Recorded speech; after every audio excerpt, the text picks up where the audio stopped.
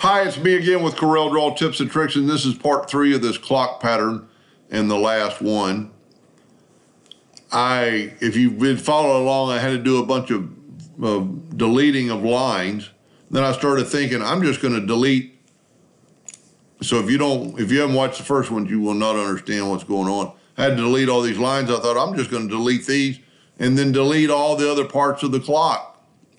With this group together, Control D and make a duplicate, move the center rotation to the center, rotate 60 degrees.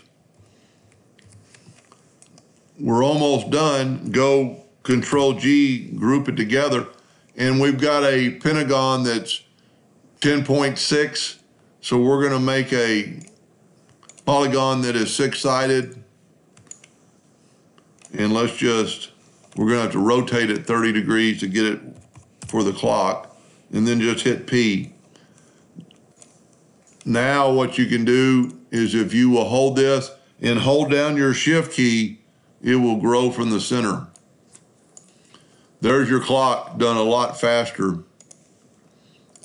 and that's what it's going to look like. That's a pretty cool pattern. I might even have to cut it out myself. Anyway, I hope that helped a little bit. Thank you for watching.